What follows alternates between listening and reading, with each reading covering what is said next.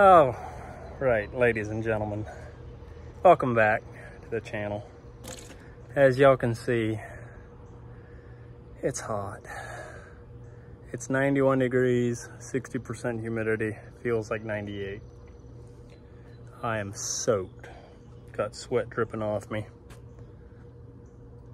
And didn't do any work on the shop today. But I decided I'm going to do an experiment because my initial plan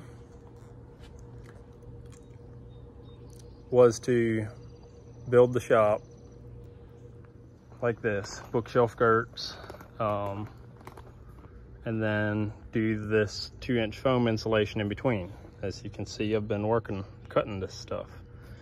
Put it in between, and then just put the board and batten and metal on the outside. I do the same thing with the roof. Put that 2-inch insulation in and put metal on it. Well, then I had another idea. I was like, if I would get a radiant barrier house wrap and put that on the outside of the 2-inch foam, and then add 2x4 purlins to the outside to where I have a 1.5 inch air gap between my radiant barrier and the board and batten and metal on the sides and roof, that should help quite a bit, theoretically. And I priced everything out. Of course, I have all the foam here already.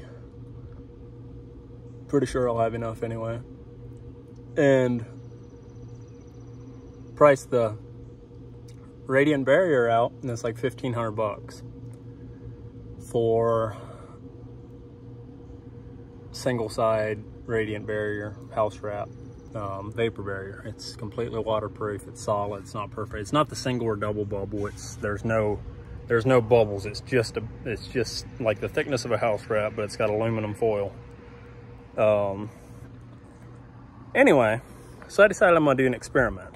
And this is what I came up with. I built 2 of these. They are built exactly the same way that my building's gonna be. 2x6 walls. One of these will be left like this with siding and metal. The other one, I'm gonna completely wrap in radiant barrier. I'll just get some single bubble. Instead of ordering that other stuff, I'll just use single bubble for now. Wrap this thing in that and then side and roof it, and I'm gonna order 2 Bluetooth thermometers from Amazon. I'm going to put a thermometer in each one of them and leave them sit out here on the concrete pad. All right, I made a little bit of progress on the experimental buildings and on getting rid of facial hair. But here's what I got so far. I've got this one here. I don't have any of my metal yet. I got all the wood siding put on this one. This is the one that's just foam, obviously, as y'all can see. Got the 2-inch foam in here, and then 1.5 inch air gap on the outside of all the 2-inch foam. I'm not gonna put anything in here. I tried cutting a wedge piece, and if I had a table saw, which I need to buy one before I do insulate the shop, but if I had a table saw, I could rip a piece to fit in there. But I need to put metal on this one yet. My thermometers are supposed to be coming today. As you can see, it's just solid. I'm not gonna put the battens on. I don't think that's gonna be that big of a deal. But then this one here, I've got the 2-inch foam. Essentially, it looks the same as this one did. Before I put well, it looks the same as what it did in the last section of this video. But then I just put this single bubble radiant barrier. It's shiny on both sides. Not that that's gonna make a difference. All right, I've got the buildings finished. The little mini shops. That's what I'm naming them. Mini shop 1, mini shop 2. That's what I've got the thermometers labeled as. And here's the mini shops. I got them propped up. I put a screw up there, same height on both of them. I tried to eliminate all the variables I could. The only variable that I can think of is this one here, which has the radiant barrier on it. I didn't have enough foam from the pieces that I cut up. I didn't feel like cutting up another whole piece. So this one is spliced about right here down the roof. So there's one extra splice in the roof on the 2-inch foam. So that's the only variables between the two aside from the radiant barrier. Here's the thermometers. And I've got, see that little black dot? That's mini shop 1. That's mini shop 2. Mini shop 1 is gonna be, see if I can get in here and hang this thing and not get caught in my own rabbit trap. Mini shop 1 is gonna be the one with just the foam, no radiant barrier.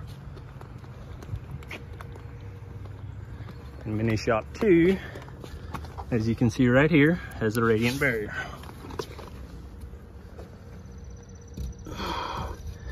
Hang them in there the same way. I'll drop them down, and I had them both sitting under the pile of wood there, so they're both the exact same temperature and within 0.4% humidity of each other currently. All right, there they are, dropped down. I got them both facing the same way the shop's gonna be facing. I moved both of them. One was sitting here, one was sitting there. I moved them both to fresh concrete. So they're starting off with the exact same floor temperature and everything. Like I said, I tried to eliminate as many variables as I possibly could. All right, final update for this experiment. I got about a week's worth of data. I graphed it all out. I'll go over that here in just a second.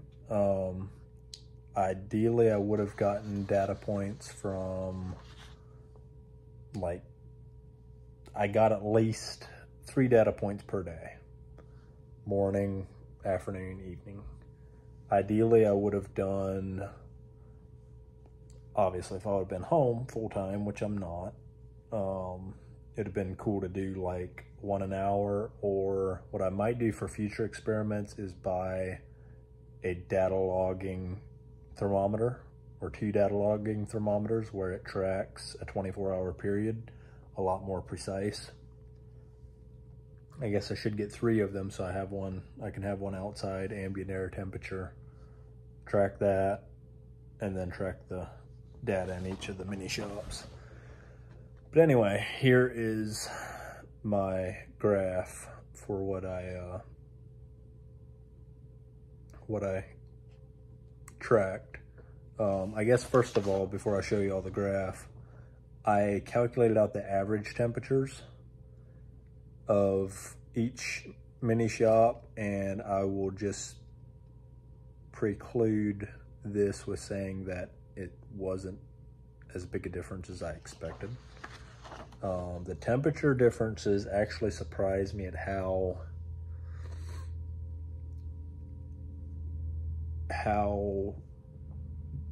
unmind-blowing the differences were.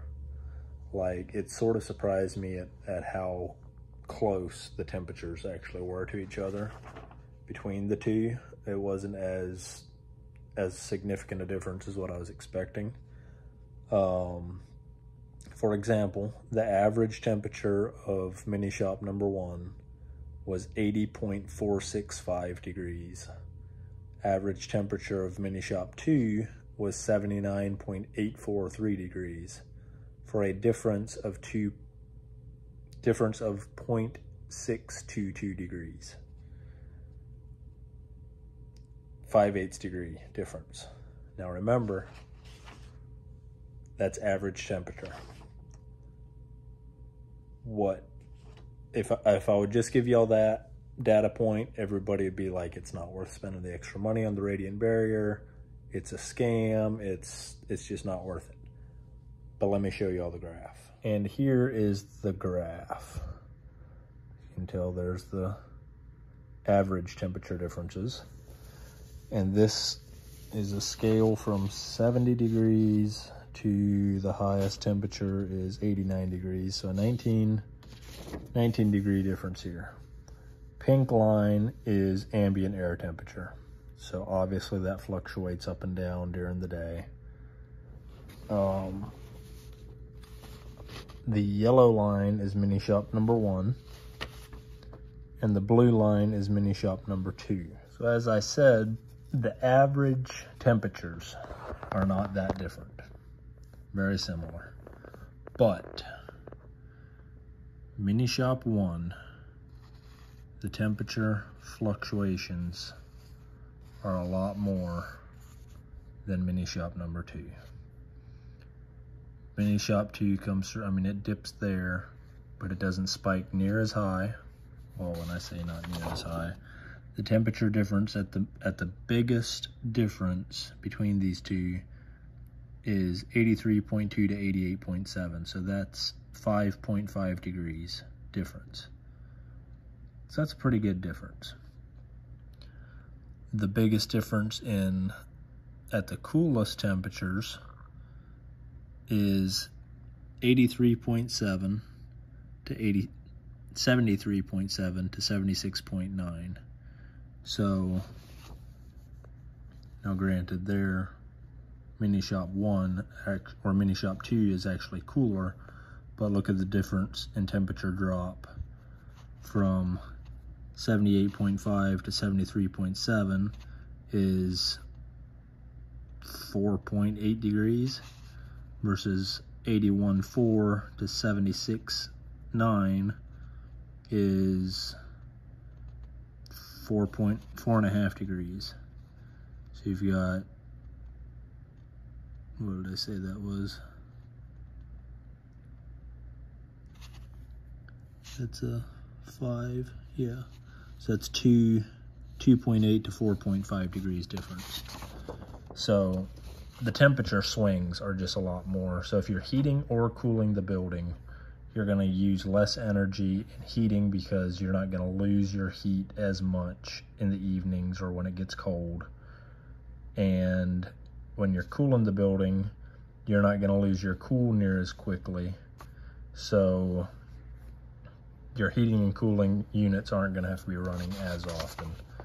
I also did a 24-hour span, Friday evening to yesterday evening. I did a span, a graph, and I'll show you all that. All right, so here is I believe it was 7 o'clock Friday evening is when I started, and 7 or 7:30 Saturday evening was the last temperature. But this was all taken in a 24-hour span. I wish I could have put the times in here too. I'm out of printer ink, so I couldn't print this out. If I could have printed this out, I would have put the times. But as you can see, blue, the light blue is the ambient temperature. And this was at, like I said, 7 o'clock in the evening, so it had cooled off from, it was a lot hotter Friday. Friday was hot. High of 88 degrees, I think it was Friday. So that's one thing a difference here. Friday's high was 88 degrees. The high inside mini shop 1 was 89.2, so it was hotter than the ambient temperature. And then that drops down, and again, 89.2 degrees down to 80.3 degrees is a swing of 8.9 degrees. Whereas mini shop 2 was at 86.6 to 80.3, a swing of 6.3, so almost 2 degrees difference. And up here at the highest point, we're looking at 2.5 degrees difference there. Saturday again was pretty warm, high of 88 degrees. The temperatures here, you can see right here, they start splitting. And again, the highest temperature here, 85.2 to 83.8, 8. So again, about 2.5 degrees difference. So while the average temperatures are very similar in this experiment between the two, the differences are the temperature swings. The mini shop with the radiant barrier obviously retains its heat better, and once it does cool off, it takes longer for it to heat back up from outside influence. Like I said, this is going to be the last video, last update for this experiment with this particular setup. My next experiment, I am going to take these buildings apart.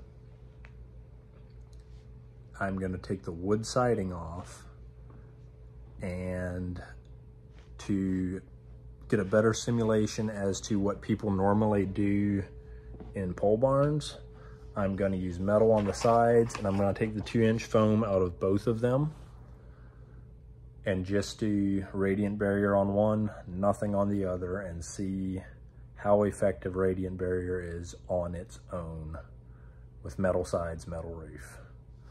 And I'll post another series on that, or another video on that rather. And I'm gonna have these mini shops kicking around for quite some time. I wanna do experiments this winter with seeing how different insulations retain heat when it's cold outside instead of when it's warm outside. And yeah, just there's quite a few different things I want to try with them. So as I do each experiment, I'll post a video on it, and if there's any combination or variable or anything that y'all can think of that y'all want me to test with these, throw it out. I've got the thermometers, I've got the buildings here, obviously. I'll do what I can. Thanks for watching, and see y'all next time.